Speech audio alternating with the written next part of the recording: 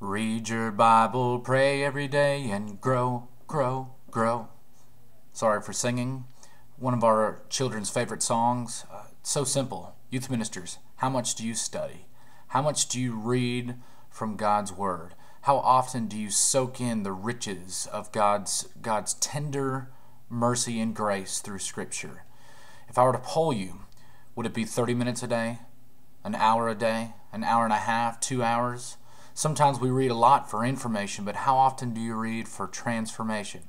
Psalm 1 verses 1 and 2 says this: "Blessed is man who does not walk in the counsel of the wicked, nor stands in the way of sinners, nor sits in the seat of scoffers. But his delight is in the law of the Lord, and on it he meditates day and night." How often do you meditate? How often do you soak in God's Word? Because let me tell you something.